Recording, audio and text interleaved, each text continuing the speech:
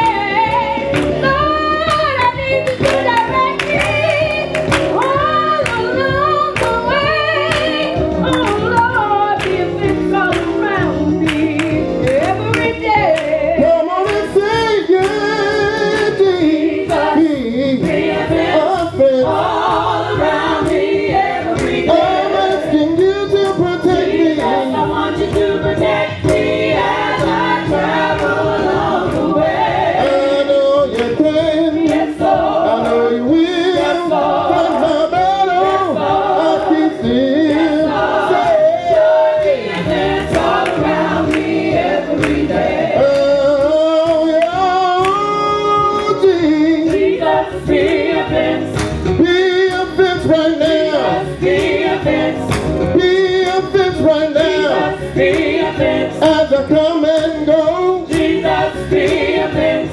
Be a fence right now. Jesus, be a fence. Be a fence right now. Jesus, be a fence. Oh, Jesus. Jesus, be a fence.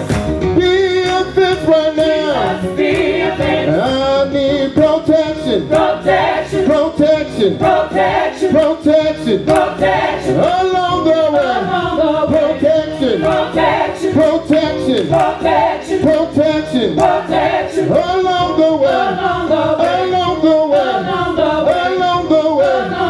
Along the way. Along the way. Along the way. Jesus, be a fence right now. Jesus, be a fence. Be Jesus, be a fence. Be a fence right now. Jesus, be a fence. As I come and go. Jesus, be a fence. Be a fence right now. Jesus, be a fence. I need protection. Protection. Strong tower. Strong tower. Protection. Protection. Along the way. Along the way. My refuge. My refuge. My family. My family. Protection. Protection. Along the way. Along the way. Along the way. Along the way. Along the way. Along the way. Along the way. Along the way. Along the way. Be a fence. Jesus, be a fence.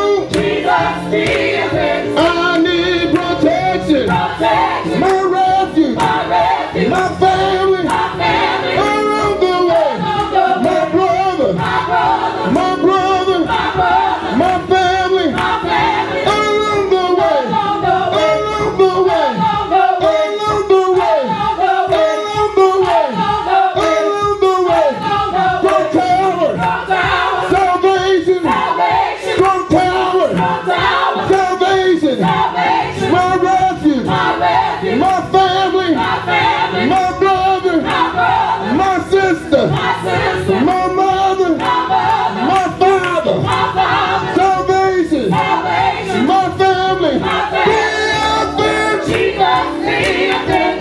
be a fence right now, as I come and go, be a fence right now, hey,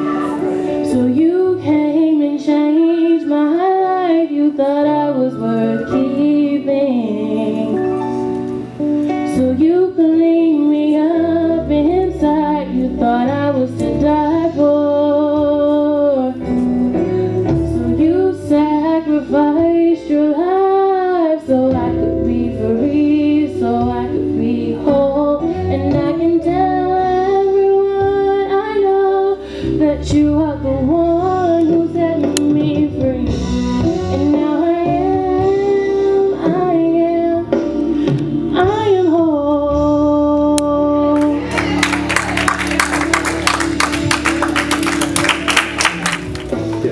them and then demonstrate them, all for the glory of God. Amen. Amen. We thank God for you. I was telling Pastor he looks good. He's been losing a whole lot of weight.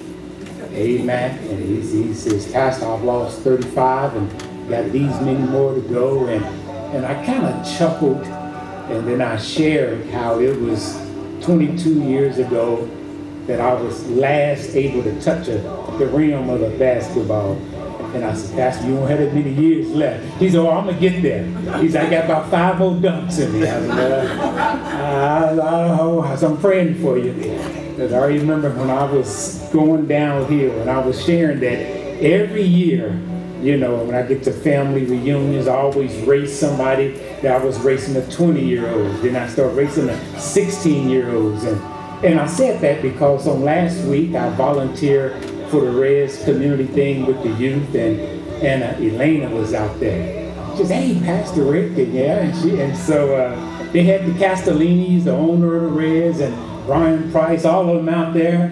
And so we had her running the bases, and I said, well, I'm gonna run the bases with you just to show you I still got it. And she beat me. I came close, rounding third, I started to knock her down. And they had the news people watching. I said, I can't let this little girl beat me. And I started to knock her down, but she beat me. And so just keep on living, and you all will get that age too. Amen. And so I remember when I used to be young. So I won't hold you. Turn with me to the book of Jonah. Y'all got it? Amen. All right, Jonah chapter 1. Amen. Jonah chapter 1, I'll begin reading at verse 1. Verse 6 of that text says that while they were on the brink of death, Jonah was sleeping. And so I want to consider, just for a topical subject, how can America sleep at a time as this? And for the sake of short titles, I want you to also consider the question, how can the church sleep when we're in a storm? And just so that you don't get too comfortable, let me just drive down your street and say, how can you sleep at a time as this? Look at your neighbor and say, you better wake up. My brothers and my sisters, we are living at a time where no matter how you categorize yourself, us, we, them, or me, we find ourselves in a storm. Whether it be race relations, social status, religious affiliations, we're all in a storm. White, black, male, female, old, young, Democrat, Republican, skinhead, or Grateful Dead, we are in a storm. Our nation is in a storm, and the church is in a storm. And since the storm is obvious, the question is, how can the church sleep? How can America sleep at a time like this? Yeah. These folks were on the ship and Jonah was asleep, and they couldn't understand, how can you sleep and we're all perishing? How can you sleep when you see that we are in a storm? Yeah. Mothers, wives, children who have lost their fathers, sons, spouses, loved ones to senseless murders are begging for help. Policemen being murdered in the line of duty. Citizens being murdered by those charged to even uphold a duty. One candidate says that not only can he fix it, but this person is arrogant enough to say that he's the only person that can fix it in his address. The minute the solution is I and not we, that in itself says that it's guaranteed to be worse.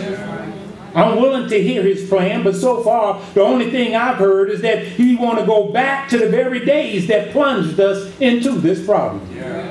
See, our Pledge of Allegiance acknowledges the source of our strength and success. It says, what? United we stand, and divided we fall.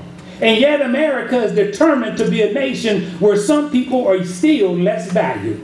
The church is even still determined to be a social club that has more cliques than old McDonald's. Y'all heard me say that. You go to some church and all they got cliques and social clubs. A click here and a click there. Here click, there click. That's all churches have. So I said, you got more cliques than old McDonald's farm. And then we wonder why the church is divided. We wonder why our nation is divided. And then we wonder why we're in a storm. The vow not to discriminate against people of race, creed, and religion of color, it seems like there's only been a lip service. The phrase united we stand is just a phrase to recite. For some folks, it has been no kind of belief in what they really stand in. And now the roosters have come home to roost, and we find ourselves, America find ourselves, the church find ourselves in a storm. And yet the church, white and black churches, both are guilty. The very people that God has chosen to use is sleeping. In the midst of a storm, America has chosen to sleep. In the midst of a storm, the church finds itself in the corner, in the bottom of the deck with its head stuck in the sand, just like Jonah was on the boat. The very folks God has chosen, the church, the church, the bride of Christ. When he slipped the engagement ring on the bride on the night that he was betrayed, and you know how they get married in the Jewish days, they give a toast and they do that, and they had a drink of wine and they make a promise, and Jesus says, this cup I won't fulfill it until I fulfill it new and again. He put the engagement ring on the church's finger that night, made that first toast. He said, I'm going to do that second toast at the rapture. The church, the bride of Christ. The one who got engaged, the one who Jesus says was as valuable to him as a hidden pearl. The organism whom Jesus spoke and says, upon this rock I establish the church, and the gates of hell shall not prevail against it. Yeah. The bride in Jesus, whom Jesus laid down his life for. The body of baptized believers. You ask people what the church, they tell you all that. They say, it's the body of Christ. It's the bride of Christ. It's the body of baptized believers in Christ. We'll say all of that Jesus says when he says, go ye therefore, and what? He says, make, mark, and mature believers. He says, baptize them, teach, and then teach them to observe all things, not some things. The church. The very folks who God has chosen, both white and black, has gone to the bottom of the deck, over in the corner, over in the dark, and has gone fast asleep while the nation is in a storm. Yeah. While our little ones are in the storm, while people being murdered in the storm, policemen are being murdered in the storm, homeless people in the storm, and God has called the church, and the churches sleep. Went down and got a ticket to Tarshish. Went down to the bottom of the deck. Went over in the corner of the deck. Went down in the remote part of the storm and has gone fast asleep. And they woke old Jonah and said, how in the world? I almost said the cuss word. How in the bad word can you sleep? And we're in a storm. And the good word. All right. Scratch that, Deacon Corey. Jonah was sleeping. But it wasn't because he had so much faith that he could sleep during the storm. And one day I will come up here and preach that you need to sleep during the storm. But that's a different sermon for a different topic and a different kind of circumstances. Amen? It wasn't because Jonah had faith. It was because he hated Ninevites so much that he refused to witness of the goodness of God to them. Jonah thought that he would play God and decide who was worthy of God's grace and mercy and who was not. You just heard Jalen sing the song. He thought I was worth keeping. Yeah. That's all of us. But yet Jonah tried to play God and decide who he thought was worthy of God's grace. Right. So he was all for the new Jim Crow laws. He was all for keeping poor Appalachian citizens ignorant and in the dark. He was all for tossing token carrots to the Native Americans every now and then. When a diverse nation leaves out any segment of people, I don't care if it's Appalachians, Native American, it's not just black, we're headed for a storm. Yet we have systemic issues that instill fear and brainwash folks to think that one person should be more valued above another. I think about this animated movie, Zootopia. That's one of the ones that is pretty recent that I can brag about. Usually I see movies so old, my daughter say, Daddy, don't say you saw it last week. He said, just say you saw it. Don't let folks know that you was 5 years behind time. Hey, man. I was watching the picture and I said, man, they ought to win an Academy Award. Then my daughter said, Daddy, they did 3 years ago.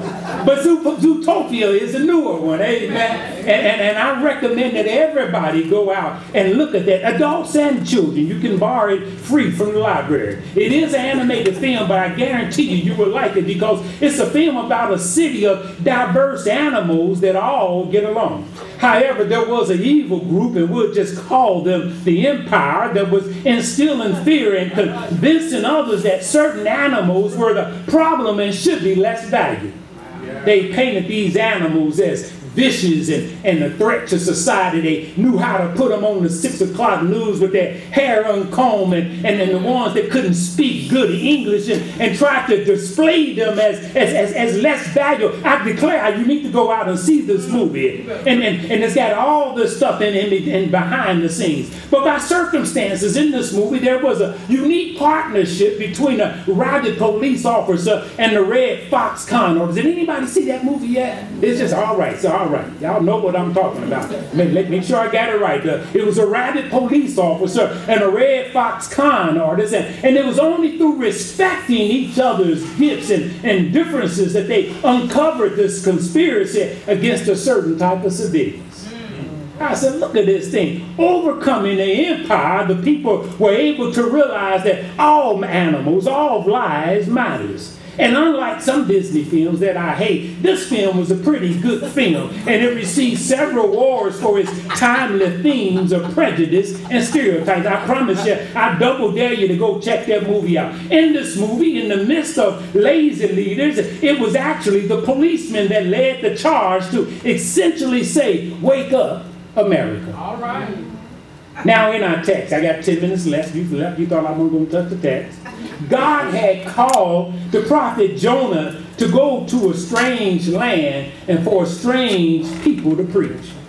But Jonah was comfortable right where he was. He liked church.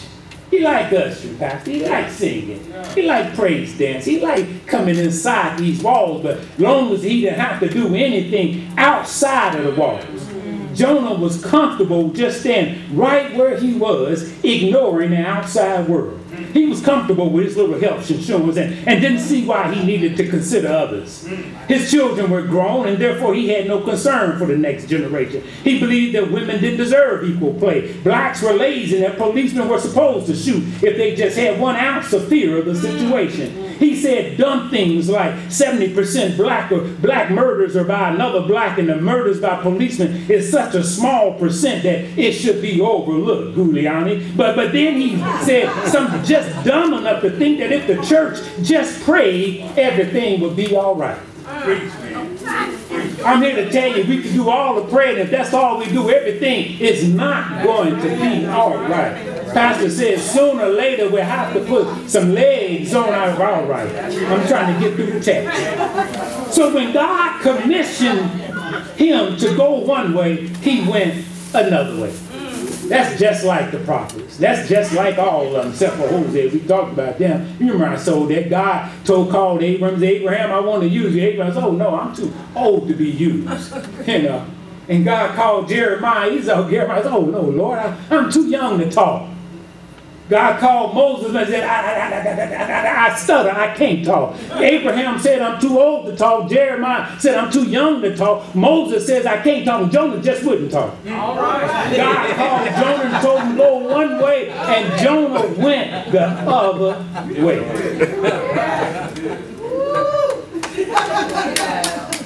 He tried to flee the presence of God. But God was just looking right at him. Young people, when you do things behind closed doors, God looking right at you. He says, I see better in the dark and the light anyway. Jonah tried to flee the presence of God, but God was looking right at him. And the Bible says God spoke to the wind and said, I just want you to blow. He looked at the thunder and says, I just want you to roar. Jonah was going down to the sides of the ship where he would at least feel the effects of the storm. And that's what we do. He voted for the candidates that would give him the greatest cushion from reality. He sunk down into the comforts of his 401k. He stuck his head in the sand of voter suppression. He hid in the corner of House bills after Senate bill and stand your ground. And after the wind began to blow, after the thunder began to roll, God spoke to the lightning and said, I just want you to flash. He said, God spoke to the tide. He said, I just want you to stand real high. He says, because I've got a man, I've got a nation, and I even got a church who's trying to run and think they can hide. So God called the storm on America. He called the storm on the nation, and he's called it on the church. Jonah thought he can go down into the bottom of the deck to hide from the face of God. And in like manner, churches are hiding from the charge, hiding from the call, hiding from the commission, and even hiding from the command. And so if it sounds like the church and you don't want to make it personal, let me just say you, amen. Right. Some of you all are hiding from the call, hiding from the charge, hiding from the commission. You, and some of you all are even hiding from the command. Hiding from the charge to seek judgment, relieve the oppressed, consider the fatherless and the widow. Hiding from the call to do justly, love mercy, and walk humbly before God. Hiding from the commandment to let judgment run down as waters and righteousness as a mighty stream. Yeah, that sounds good for the nation. It sounds good for the church, but God is saying that to us individually as well. See, the Bible says that Jesus came into his own, meaning the Jews, and his own received him not, meaning they crucified him.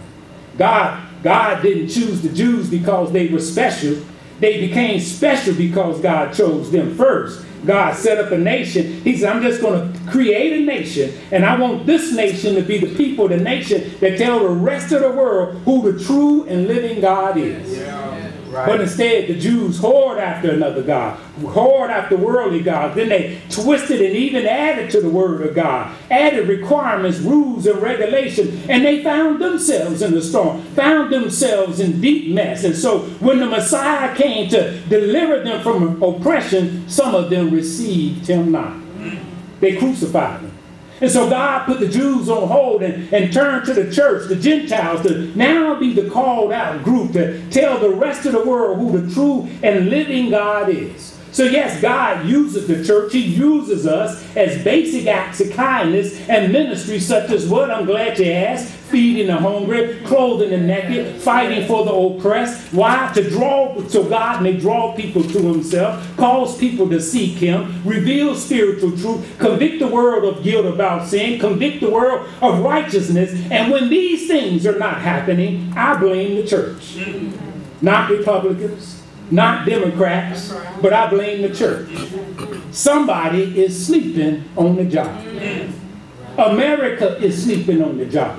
The church is sleeping on the job, and the church are made of Christians. And God says, some of us, let me read, some of you are sleeping on the job. The captain of the ship, they asked Jonah, I'm almost done. He said, how can you sleep and we're in a storm? It's time for America to wake up. Some of you all have a little age on there and heard of Earl Pitts, amen? Earl Pitts is this fictional character performed by Gary Burbank, a radio personality. I know somebody know him from Cincinnati. He has this daily radio show, and he's like a country guy that's made of character. Pitts will go off on a rant, and as seen from the redneck point of view, and he would say uneducated things and have a twisted mind and all this dumb stuff and crazy stuff, and then he'll hit a good punchline that kind of makes sense, and the solution, the point of it is that it's really not all that complex. And then he would always close his program by saying, wake up, America. And as funny or as dumb as he sings and plays, he will be right that it's not that hard. It's simply to love your neighbor as thyself. Ben Carson had his own version. Speaking of Ben Carson, he had his own version of Wake Up America in his book, and I was, excuse my language, just dumb enough to buy it. I did buy it, One Nation, but it was 4 years ago. It was his attempt and his version of Wake Up America. I won't bother to give you the highlights of what he thought the solution was. I'll just simply say that the number of delegates that he received during his campaign is indicative of his book. Amen. And even though, and I even talked to him even 10 years ago, we had him out to GE one-on-one, and he's a smart man, he's a great guy, right? And even though he had good intentions, I concluded that he himself needs to wake up. Amen? All right, we won't slam him too hard. We'll slam him, but we won't slam him too hard. All right. In our text, why y'all getting me off there?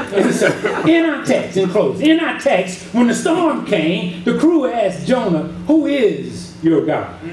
And that's a good question today, because church folks can be confusing sometimes. And when we see the homeless and folks in the church, how we treat one another, sometimes people in the world are really asking us, who is your God? We confuse them. We show stuff on the outside. We got t-shirts that say blessed and highly favored, and fancy Bible covers, and big crosses around our neck, as if to say the bigger the cross, the better the Christian, and fancy cars and personalized license plates. You could tell when you pulled up in a black church, because you see all the fancy slogans, praise hallelujah, and Jesus is my captain, honk 2 times if you love Jesus. And so you can look at our license plates and know that you're in a black church, but yet when it comes to real ministry, America and the church, they're in the corner, in the dark, in the bottom of a ship, in the midst of a storm, sleeping on the job. Jonah thought that if he was going to ignore God, that it was on him, and he alone would suffer the consequences. Well, that certainly makes a lot of sense and sounds nice if it was true. But my brothers and sisters, it's not true. It's not true. Jonah's decision to sleep on God was causing others to be in a storm. And if you don't get anything else today, you need to recognize that choosing to sleep on the job is not only hurting you, but others is going to perish because of you sleeping on, even in your relationship with God. When you do not study the Word of God, choose to develop an intimate relationship with God, do not progress in your prayer life, you don't just hurt yourself, you causing somebody else to perish. People are like, well, that's what I do, Pastor. You just leave my business alone, let me tell you. No, when you don't do your job, others people are going to perish. It would be nice if just me paid the price when I sing, and I do sing. Amen. It would be nice if Gloria only paid the price for Gloria's singing. But no, when you don't do your job, other people are going to perish. Right. Jonah was sleeping, and he was causing a whole ship to go down. I've seen men do things cause a whole family to go down. I've seen moms do things that cause a whole family to go down. David did something wrong. He numbered the people, and God told him the number, and God says, I'm going to kill off about 600. And all because David was this. All right. Pastors can do things to cause it all right. Not us. Other pastors. I know what I'm talking about. All of us. All of us. I don't care what ministry you're in. Whether it's ushering, singing, whatever it is, parenting, when you're sleeping on the job, you can cause others to perish. And if you don't get anything else, that's what Jonah was doing. I'm trying to get through this text. You can distance yourself, but so far. Eventually, you will recognize that you are stuck in the same boat. You can't split the boat in half and put some folks on one side and expect the boat to float.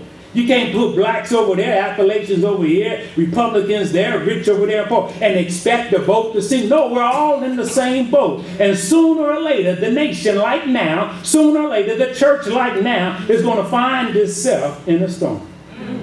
Jonah refused to listen to God. So God had to put Jonah in a position where Jonah could better hear. I think I've said it, but we've seen that commercial about 5-10 years ago. Somebody's trying to talk on the cell phone and they can't hear. And you're not coming through. And then the guy does this. Take a listen. Can you hear me now? He moves his position. And so God says, maybe this hard head Negro's not hearing me.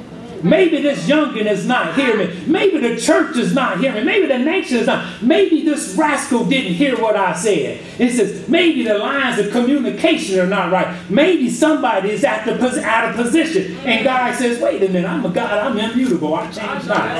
I ain't got to move. And so he moves Jonah to a spot where Jonah could better hear. He said, Jonah, can you hear me now? And that's what God has to do to us sometimes. He says, I know what I told you to do. I know what ministry I gave you. I know what I told you to do. I know the call I've given you. I know the commission I give you. I know the commandment I give you. But maybe you're not hearing me. And so maybe just one of us is out of position. And he says, oh, wait a minute, I'm God. I'm immutable. I change not. And so he has to put us in a position where we can better hear. Well, my brothers and sisters, God has put the nation where we can better hear. He has put the church in a spot where we can better hear. And it's time for America to wake up. It's time for the church to wake up. It would be great if we were only hurting ourselves, but we're causing others to perish by sleeping. And God wants to use the church, and therefore the people in the church. God wants to use the church, the bride, the pearl, the body of Christ that Jesus cried for, died for. That's what God wants to use. And he's putting us in a position that he's saying, can you hear me now? It's time, church. It's time, America, to wake up. Amen. God bless you. God bless you.